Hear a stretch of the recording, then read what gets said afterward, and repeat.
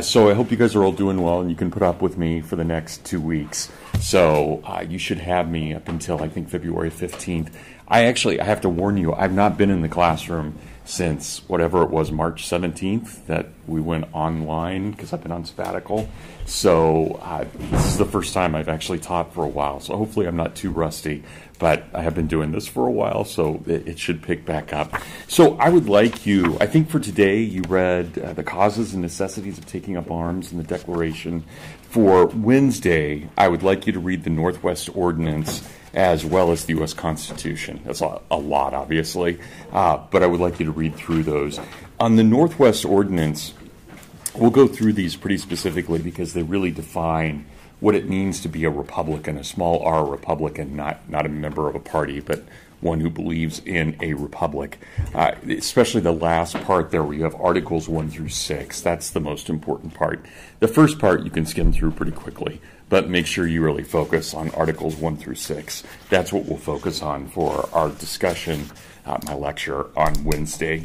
Today, though, I want to start off by just looking at the Declaration, and we'll come back to the Declaration and causes and necessities of taking up arms, but I want to look at the Declaration of Independence and try and break down what it means. So, from what Anna told me, you had just finished Ben Franklin and the Enlightenment, and you've already done the First Great Awakening, right? So, you have to keep those two ideals in mind, that as we're getting to the founding, and we always begin the founding in February of 1761. I'll explain why in just a moment. But the founding always starts February 1761, and we could never understand it without first understanding that we've had this immense religious revival in the First Great Awakening, but that we've also had, to a lesser degree, the Enlightenment.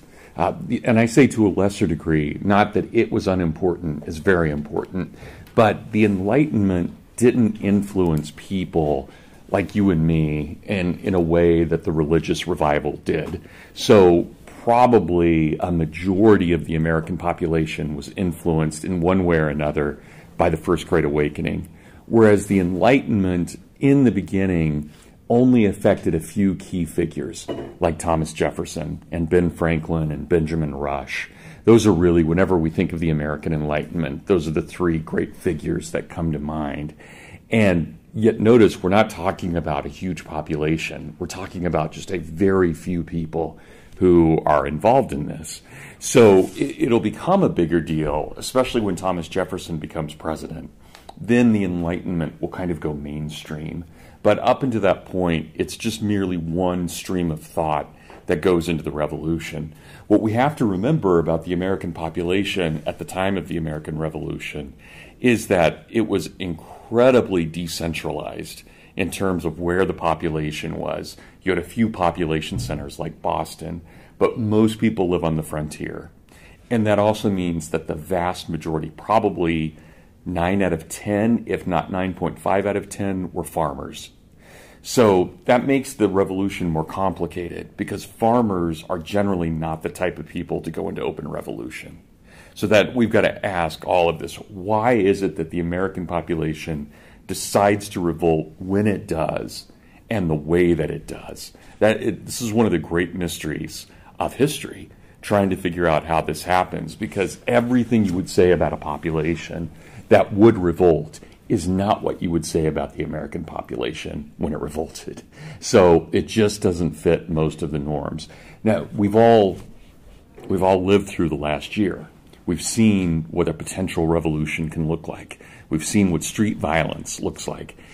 That was all part of the American Revolution, but not to the extent it was that we saw over the last year, meaning 2020, right? Not 2021, but 2020, and the kind of uprisings we saw. But that feeling of uneasiness would have been there. And it's the first time in my life, I'm 53, it's the first time I've experienced it. It was around in 1968, but I wasn't even one then, so I don't remember that very well. But this is the first time since 68 we've had anything like that. And really, it's amazing, regardless of what we thought about what happened over the year, it's amazing to get that kind of revolutionary feel. No other class I've ever taught before has felt that way before. That's something that you and I now share, having seen at least a proto kind of revolution going on this summer. So, for what it's worth, don't take that for granted that you got to see that. Don't forget it ever either. I kind of hope we don't see it again, but that's neither here nor there. We'll see what happens. So when we look to the Declaration, and if we look on page 126, we have this opening statement here, which you were very nicely quoting just a moment ago. That was pretty impressive. Actually, more than pretty impressive. That was extremely impressive. The unanimous declaration of the 13 United States of America. So even in that opening statement, we have something interesting. Right? They think of themselves as 13 United States. Right? So they don't focus on the United States. They think of them as 13 United States. Still very decentralized. And one of the themes we're going to see over the next couple of weeks is how Americans become more nationalistic and begin to unify. But that's going to take a while. And even when they're unified, they still always have this kind of this thing that prevents them from unifying too much. I mean, to this day, we still kind of have that in us, especially any of you who've been to Texas or some of the Great Plains states. You know how absolutely reluctant they are to give up what they believe in if they have to give it up for only the United States. If it's with the United States, it's one thing. But Texas, for example, just really does not like giving control to anyone else. And then you can say the same thing about Kansas and Nebraska. They're just not as loud about it as Texans are. But they feel it. South Dakota, they feel it, right? Trying to do something different than what the country's doing. So we still have that kind of decentralized feel as a part of our culture. But we open up the Declaration with this beautiful political statement. This political philosophy statement. When in the course of human events it becomes necessary for one people to dissolve the political bands which have connected them with another, and to assume among the powers of the earth the separate and equal station to which the laws of nature and nature's God entitle them, a decent respect to the opinions of mankind requires that they should declare the causes which impel them to separation. Now, that is utterly profound in all kinds of ways. But it's especially profound because the Americans feel like in some way they are tied to all of humanity. And they have to express to all of humanity what this means. This is not normal. People do not do this. The Bavarians, when they pass their beer laws, do not say we need to let humanity know what's going on here. Right? This is not the kind of thing we see anywhere in the Western world or in the Eastern world. This is just not a part, now it is, but it wasn't prior to this declaration, right? We're going to let the world know what we're doing here. That's incredible, that they would have the audacity to believe that anyone cares. And frankly, to have the audacity to have some assurance that someone will care is amazing in and of itself. And then, of course, they appeal not just to their own thoughts and feelings, but they appeal to the highest power possible, to nature and nature's God, right? Which was a very 18th century way of saying God. So don't get too hung up with that, on the fact that it says nature and nature's God. It's God. So we don't have to stress too much about that. God is brought in 3 times in the Declaration of Independence. And it does have a deistic feel, but it's still God. And everybody who read this at the time knew what they were talking about. But that's more philosophical language in the way they're using it. But notice how this breaks down. We're given a cosmological statement at the very beginning. This is what we, as these 13 diverse peoples, believe unifies us. And we are unified by our belief in nature and nature's God.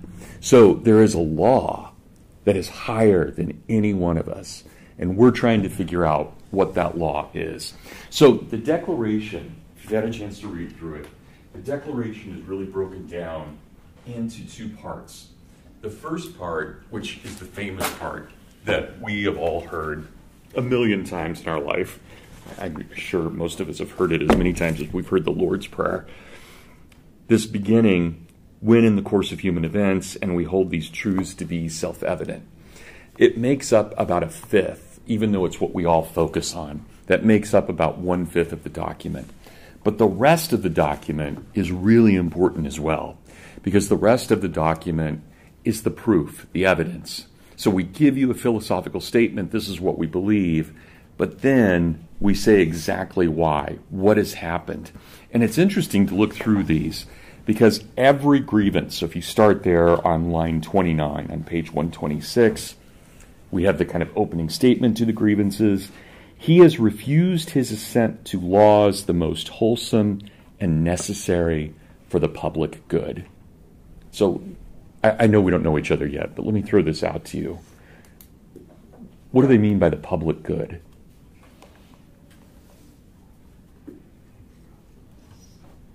What do you think that would mean?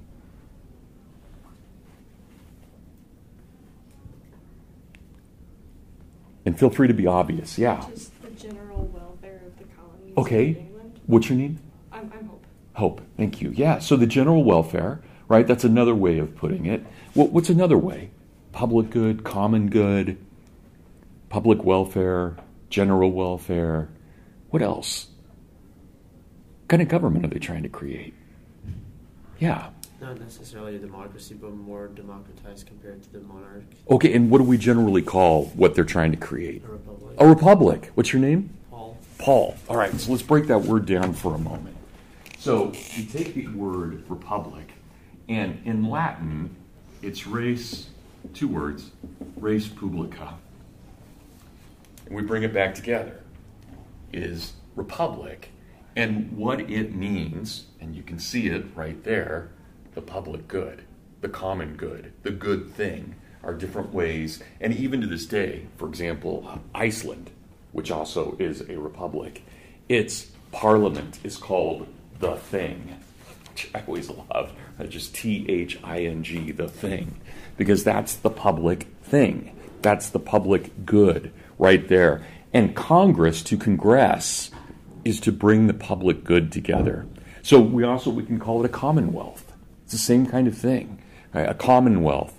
This is not a private wealth. There is not some president or king who owns everything. Instead, we share it. It is the republic. And so this idea right away is, and notice what they've done, 13 colonies, one universe, and by the way, this is how this ties us to humanity. We're working for the good of everyone. So it's everyone is involved in this. And that, again, that's outrageous that they're that audacious, that they think they can get away with that. It's incredible.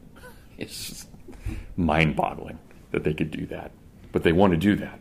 And so right away, what happens? Well, it's not enough for us to give our philosophical statement.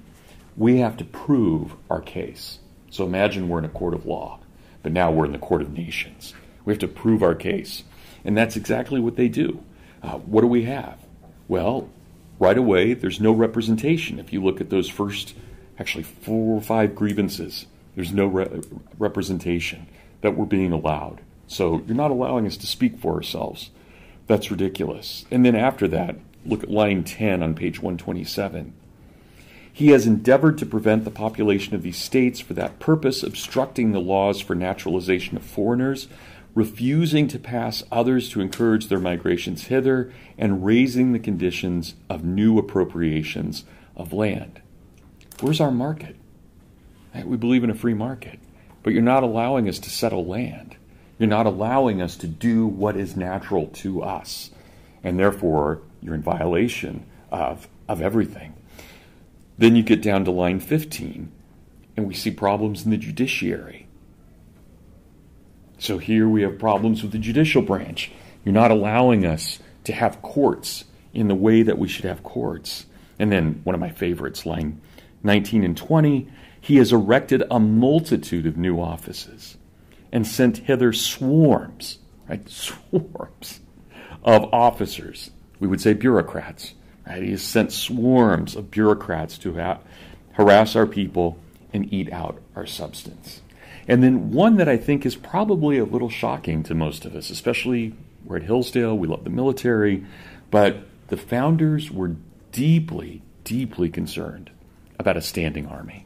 Standing navy is one thing, but a standing army is something else. And so do we see there what is that line? I've got too many marks in my book. Line 21 and 22. He has kept among us in time of peace a standing army without the consent of our legislature. Right? Great threat. What do you need that standing army for? So there were serious problems here. And then we just keep going, and we have more questions about the military and about the Indians and how they play a role within our society. But overall, just keep in mind, all of these are violations of what we call the common law. Right? They're all violations of the common law. So let me try and explain what that means. And if Anna has gone over any of this with you already, don't hesitate to stop me. Let me know. I want to talk about the idea of a common law. Okay, anybody know what this is? Have you guys talked about it at all? Some of you may remember from Western Heritage. What's the common law mean? I mean, its most obvious level is obvious. It applies to all of us, right? Yeah. What's your name? Gabe. Gabe? Yes. Thanks. Common law is the collection of judicial practices or regulations commonly held by people. Like the most obvious example is Britain, where they just had a tradition of this is the way the laws work, and that tradition, the tradition of how things worked, built up the strength of, had the word for law, veracity. I need a thesaurus at this moment. Oh, yes. Right. I know what you're talking about. Yeah. No, that's great, Gabe. Okay, good. So let's talk about this for a moment, this idea of common law. So common law it becomes common law in the English-speaking tradition, but we find it not just in the English-speaking tradition. Common law is actually throughout all the Germanic tribes. So the Scandinavians still have it. The Danes still use common law, for example. The English do, but not as much as they used to. Common law is this. It's weird, but it's really cool. Common law is the idea that our law, as we understand it, emerges spontaneously from the conflicts that we would have with one another.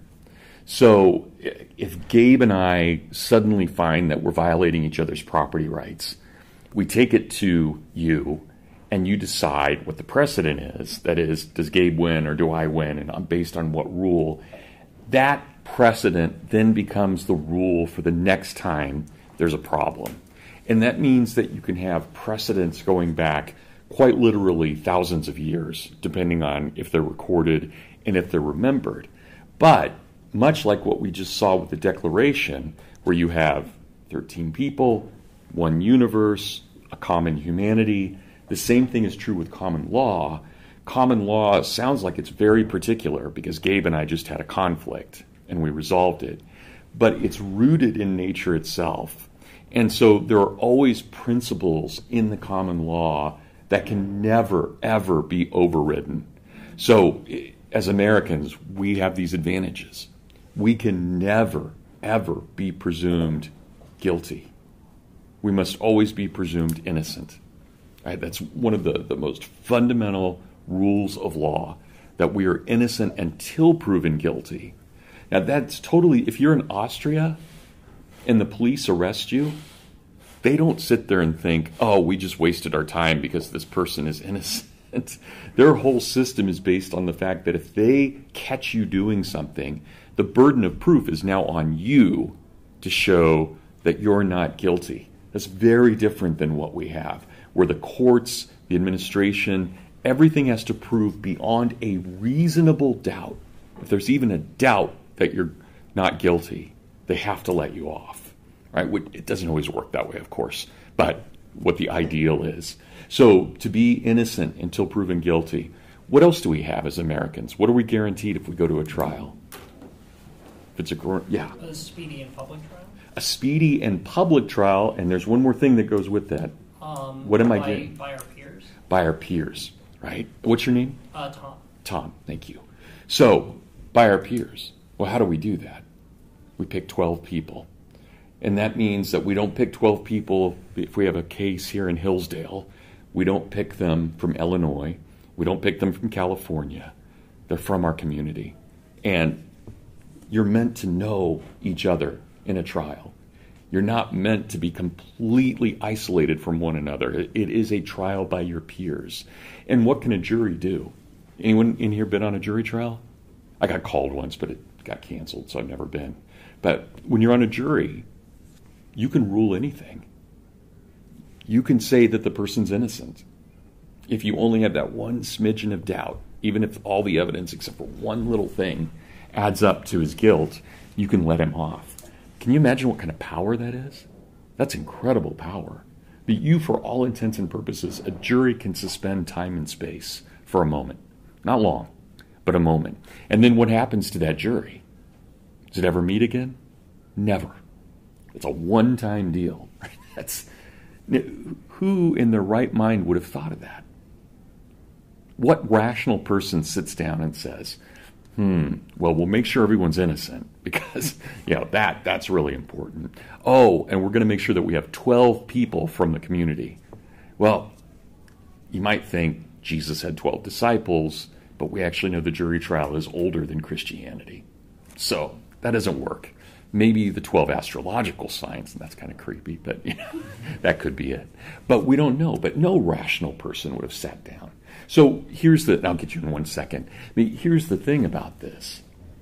I could never, even if I spent my entire career studying juries, I could never tell you the origin of the institution of the jury. Part of common law is a belief that it just exists. That's it. It's a faith. That thing exists. And in fact, if I ever could say, King Alfred made the jury, well, then it's man-made. Now, by not saying who made it, it has this aura of mystery about it. Same thing, there's an aura of mystery at the beginning of the Declaration. It's a common law document. Does that make sense for everyone? You see where common law, why that's so important to this. So every one of those grievances is a violation of the common law that we see in the Declaration. Every single one of them, in some way, is a violation of the common law. Okay, I'm sorry. You've had your hand up for a bit. Tell me your name. Oh, I'm Spencer. Spencer. Yeah. So in high school, I acted in the play 12 Angry Men. Yeah, good. Which involves this jury of 12 people where only one of them thinks he's innocent. Absolutely. And you need everyone to be unanimous on their decision or else it's a hung jury. And this one man is able to convince the other 11 eventually that this kid is innocent. It's a great story, right? And there's the power of that. There's the power of innocence, but the power of the jury as well. That's also a very good movie with, I can't remember.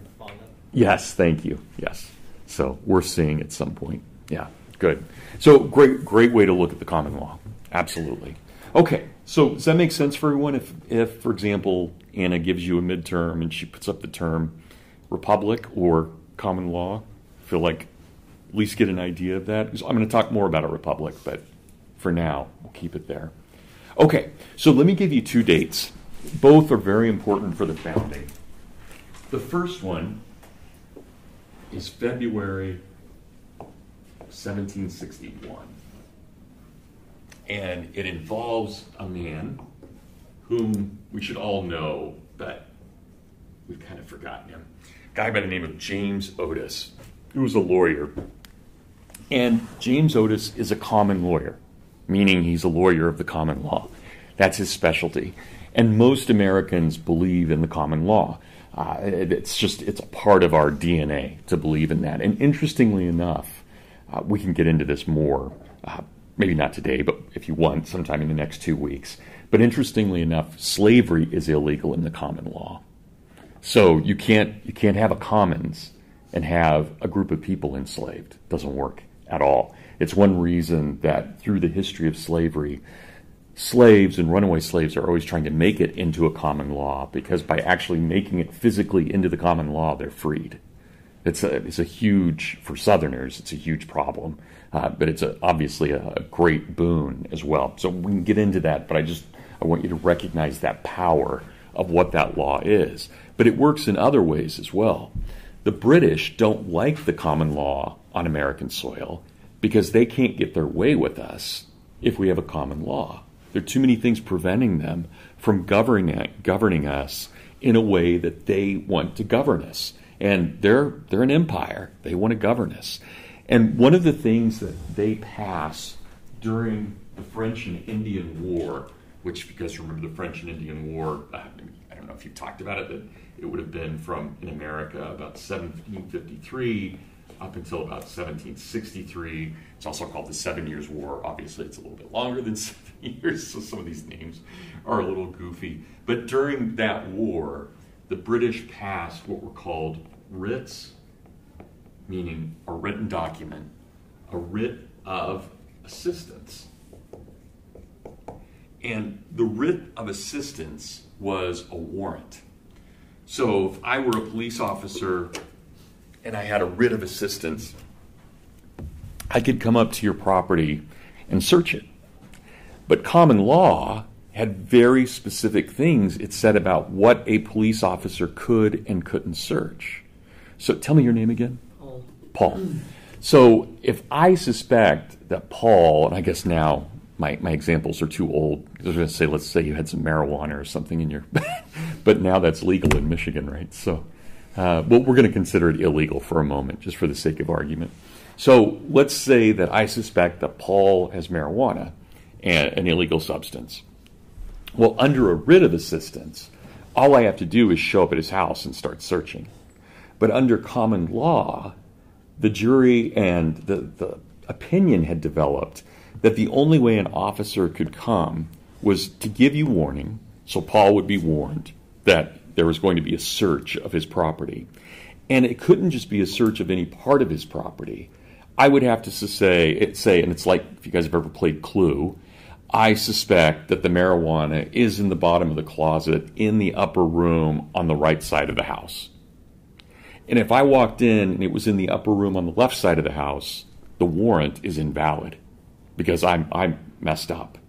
And so, in other words, I hope we can all see what this is doing. You're not supposed to have searches and seizures. Hey, the cops are not supposed to be searching your property. Right? That's the whole point of common law. It's your property, and they don't have the right to do that. But Britain passed these laws. Well, if I took this law into a common law court, what would happen? If I took a writ of assistance into a common law court, what would the judge do immediately? Dismiss it. Yeah, you can't. These are two different types of law, right? You can't do that. So the British had to create new forms of law courts.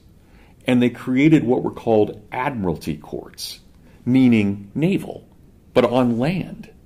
So the kinds of things you could do on a naval ship, which you can get away with a lot more on a naval ship because it's regimented. You can do. I can search anyone's quarters. I'm captain. I can do what I want. I can marry people. I can do anything. I'm the king of this ship, right? So they transfer admiralty law onto land. And they start allowing these searches and seizures of huge things that are in violation of the common law. Well, here's what happens. James Otis is this really great orator, kind of crazy, a little bit, he's kind of the town crank, a little bit odd, but Otis is absolutely a common lawyer. And he refuses to buy into this idea of these admiralty courts having any jurisdiction on American soil. Right? And remember, for those of you who read the Declaration, you know that the British have imposed all kinds of courts upon us. Right? That's what they're doing. They're imposing their own form of courts that violate our form of law. And so James Otis takes a case in the admiralty court, but he takes the side of the common law, and he ends up giving this 4-hour oration to 3 judges. So admiralty courts had 3 judges, not 1, but 3. And he gives this 4-hour speech, and word goes throughout all of Boston. Guess what old man Otis is doing? He's going crazy. He's given an amazing oration, spontaneous, down at the courthouse. Well, Bostonians from all over the city flood into the courthouse because they want to see Otis give this speech. And what does Otis say? He says, first time on American soil as far as we know, we believe in life, liberty, and property. That's his oration for 4 hours. We believe in life, liberty, and property. And by the way, there can never be taxation without representation. Right? 2 very famous phrases that come out of Otis's speech. And there are two people in the court who really, really matter. One is a brewer by the name of Sam Adams, and the other is his cousin, a young, very poor lawyer by the name of John Adams. And John Adams says the revolution was born right then, at the moment that James Otis declared the common law and life, liberty, and property. At that moment, the revolution began. So we're not going to have fighting yet, none of that, but that's going to be an important part of this. So that's the first date, very beginning of the revolution, February of 1761. And then we'll go to the very beginning of the actual violent revolution. Second date I want you to know. And that second date is actually two dates, but in one. It's kind of an overnight. April 18th through 19th, 1775. And it involves a town, a very small town, called Lexington. And Lexington is about 20 miles outside of Boston, maybe a little less, but it's outside of Boston. So Boston is not just a major city, it is, along with Philadelphia, one of the two largest cities in America, bigger than New York at this point. Boston, if you take the road west, you hit Lexington, little town, and from Lexington, you can go one of two directions. You can either go up to New Hampshire, or you can go on to a city that is well known for its revolutionary fervor called Concord, home of Ralph Waldo Emerson and Henry David Thoreau. Later, they're not alive yet, later, but there they are. Okay, so Lexington is this little crossroads, and I have to kind of explain the way it's laid out. Anybody in here been to Lexington Green? You have? That's great. It is well worth going. It's one of the neatest spots in America, in my opinion. Some of you guys, I know a lot of you were sophomores. You may know my daughter, Gretchen Berzer. So I took her when she was very little, and all my kids, and I still remember it as one of the great moments of my life. But when you get to the Green is not what we think of in a lot of ways. Usually a village green we think of as being this kind of rectangle in the middle of town. This is a triangle because of the way the road is. And it's pretty good size. So if I were to stand right here where the three roads meet, and I looked across campus, I would be looking probably in the Dow parking lot. That's how far it is, if that gives you a sense of, say, from here to maybe here. That's how, so it's a big green. Don't think of it as just a little park. It's a pretty big green. And on that green, you have a couple of places that are really important. Right here, on the corner, you have the City Tavern. So this is the pub, right? Everybody meets. Interesting, guys, I mean, this is just a trivial point, but pub, a publican, it's where the term pub comes from someone who is a Republican, right? It means you're the center of the town. So, I don't know how we'll designate this. I'll make this a little beer mug. You guys can see it's not that much more like a coffee mug, but anyway, we'll call that a beer mug. And next to the tavern is the minister's house, and across the street from the tavern is the church. Everything you need right there. You got your beer and you got your religion. Everything right there. Okay, the pastor's name, and I do want you guys to know this, the pastor's name is a man called Jonas Clark, and he is only the third pastor in this town. They've passed it on. So you have one pastor, new pastor, he's the third pastor, Jonas Clark. And I know that you studied with Anna, you studied Winthrop, right? And you looked at the New England, so this is a New England town. This is absolutely a New England town. It's Calvinist, very serious about its Calvinism. It takes its faith very, very seriously. And it means that someone like Jonas Clark is really the head person of the town. He is the leader of the town. He is the great intellect. In his house, which is rather good size, he also has a library, one of only about 10 libraries in America at this time. And he loans books all the time. You want to come get a book from Pastor Clark, all he requires is that after you've read it, you come have tea with him and talk about the book when you return it. Like that was the rule.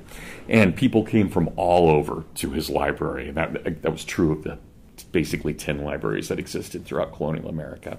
So people are coming all the time to these places. Everybody knows Clark. He's well known throughout the whole 13 colonies. Clark had gotten very interested in not just Calvinist theology, because he was a Calvinist, but he'd gotten very interested in the idea of what is man, that is, what is the human person, within a religious understanding. So when we read the Declaration of Independence, even though it's Thomas Jefferson who wrote that, it could have been Jonas Clark for the previous probably 10 years prior to this moment. He had been thinking about this, giving sermons all the time. What is the role of man in a fallen world? What is the role of man within theology? What is the role of man within society? And his argument was a traditional American understanding. Man is created uniquely in the image of God to defend and fight for what is uniquely his. So a man defends what is his own. Well, you probably know part of this story. On April 18th, Paul Revere comes riding in and saying, one if by land, two if by sea. As far as we know, you've got about 6,600 British troops heading your way. The British, in the spring of 1775, had decided that they were going to go to Concord and capture Concord, basically lay siege to it, and arrest all of the political figures there. Lexington just happens to be on the way. But imagine that. You've got this little town, 6,600 British troops are moving your direction. And Revere he knocks on the door like a few minutes before midnight, and he tells Jonas Clark, who also happens to be hosting Sam Adams there, and John Hancock, they're all up late talking to one another. He says, you've got to get out of here. These troops are coming. I don't know what you're going to do, but be warned, you've got these troops coming. Well, what is Clark's response? It's almost midnight, April 18th. He goes out and he rings the church bells. Everybody in town comes out. Now just imagine this little New England town. Every person, every citizen of the town comes out. And Clark tells them, you know what I think? We should fight, but we only have a small militia. In fact, they can only get 42 men together for their militia against 6,600. We need to fight, but how do we do that? I don't know. We need to talk about this. So you've got the entire community is debating this from midnight until about 4 in the morning. They're in the pub, they're in the church, they're on the village green, there are kids up. This is a whole community, and they're trying to decide what they're going to do. And right before the British troops arrive, they decide two things. Number one, they are going to stand in parade formation as far away as possible from the British troops. British are going to be coming from Boston, and the chances are not good they're going to go up to New Hampshire. They're going to be going towards Concord. So that means they're going to take this road, and if we're standing here, there should be no direct confrontation with the British troops. Does that make sense? Can you guys visualize this? There shouldn't be any direct confrontation. What they do is the 42 militia line up in parade formation as a way of demonstrating that they are a militia, but they are not a threat at all to the British. And of course, they're so greatly outnumbered, chances are good that they wouldn't be seen as a threat. The second thing they decide, and I always love this, this would not happen in my church. My church is way too pacifistic for things like this. But there was a guy who was in the attic of the church because that's where they stored all their gunpowder. And he stood there with an open match that if the British took 1 foot into the church, he was going to blow it up. These guys were dedicated, right? It's like really, really dedicated. So soldiers come in, and they see all the way across. It's dark at night. They see all the way across the village green these 42 men standing there in parade formation. And the lead British officer is unbelievably arrogant. And he takes his men with him, and they march across the green. And they tell the Americans, now Americans, or they will be Americans in a minute, right? He tells these citizens of Lexington, this is an illegal demonstration, you must break up immediately. Now, he could have gone on, anything. This was not a real threat, but he is arrogant enough to believe that he has the right to do this. And the men, the Lexington men, are so shocked, they actually start putting down their weapons. And suddenly a shot is fired. We have no idea, to this day, we have no idea who fired the first shot. We don't know if a British soldier did, which is probably unlikely because they were probably fairly well trained. It could have been a militiaman, or it could have been someone in the pub, but someone right there fired a shot. And then the British just very coolly lowered their guns and opened fire into the Americans. And 10 Americans die very, very quickly. But I hope you even caught my language. They are Americans now. That's the beginning. This is the moment when it all changes because of what happens here at Lexington Green. Because once you have the sacrifice of civilians, even though they're militia, this means essentially open war. And that's the first shot fired in the American Revolution. So let's go back and think about these words. All right, somebody want to read where we hold these truths to be self-evident? But is it, no, not Tom? Yeah. Yeah, Tom. Do you mind? For sure. Thank you. We hold these truths to be self-evident, that all men are created equal, that they are endowed by their Creator with certain unalienable rights, that among these are life, liberty, and the pursuit of happiness. That to secure these rights, governments are instituted among men, deriving their just powers from the consent of the governed. That whenever any form of government becomes destructive to these ends, it is the right of the people to alter or to abolish it, and to institute new government, laying its foundations on such principles and organizing its powers in such form as to them shall seem most likely to affect their safety and happiness. Prudence indeed will dictate that governments long established should not be challenged for light and transient causes, and accordingly all experience hath shewn that mankind are more disposed to suffer while evils are sufferable than to right themselves by abolishing the forms to which they are accustomed. But when a long train of abuses and usurpations, pursuing invariably the same object, evinces a design to reduce them under absolute despotism, it is their right, it is their duty to throw off such government and to provide new guards for their future security. Such has been the patient sufferance of these colonies, and such is now the necessity which constrains them to alter their former systems of government. The history of the present King of Great Britain is a history of repeated injuries and usurpations, all having in direct object the establishment of an absolute tyranny over these states. To prove this, let facts be submitted to a candid world. All right, thanks, Tom. So please notice here, and what I'm trying to get at with the examples we have on the board, it took 15 years, 14 years, right, for this movement to really blossom. Nobody's fighting in the courtroom with James Otis in February of 1761, and yet by his very words, he's indicating that the Americans are thinking about things in a fashion different from the British, and they're acting in a fashion different from the British. The common law matters to the Americans. Admiralty law, the law of power and abuse, is what the British are trying to do. And so it's going to take a good 14, 15 years before there's actually open violence. And notice, what's the date of the Declaration? We all know, right? How long is it after Lexington? Just a full year. A full year, right? So even after fighting has started, actual fighting and bloodletting, even after that, it takes the Americans another year to actually make this real. So that is a lot of patience, and that's one thing I think we sometimes miss, because we think of revolution and we think of heated tempers and we think about immediate action, but it took a while for these things to come through. And that's part of what we see here, that there is this kind of sufferance that the Americans are dealing with, this kind of suffering that the Americans are dealing with. and trying to get the British to back down. And the British just won't do it.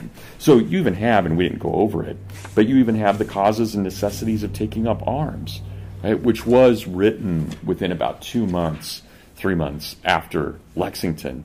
And we have an example there. Well, this is our last appeal. Right? Our last appeal is to the reason of arms. And so you forced us into this position. It's not what we wanted, but you forced us into it. And that train of abuses has been going on now for those 15 years. And the Americans finally, once this first shot is fired, they finally say, enough is enough. We're not going to take this anymore. We can't take it anymore. To take it anymore would be a violation of our understanding of who we are as men and women, and we can't do that. Okay, any final questions about any of this? Any questions at all? I thought you were raising your hand. Okay, well, we can end a minute or two early. So thanks, everyone, for being patient with me. A little rusty, but we'll get back into it. So I'll see you guys all on Wednesday, and just make sure that you've read the Constitution and the Northwest Ordinance. We're gonna define a republic.